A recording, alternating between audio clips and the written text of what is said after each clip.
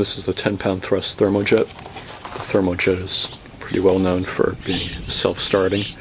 What that means is when you turn on the fuel, the force of the fuel flowing into the engine actually provides enough force to pull in some additional air and mix it in the combustion chamber, and it starts right up all by its own. You just connect the spark plug and turn on the fuel, and it starts right up. Okay, I'm just going to connect the clamp from the Model T ignition coil and open up the fuel valve, and it'll start right up.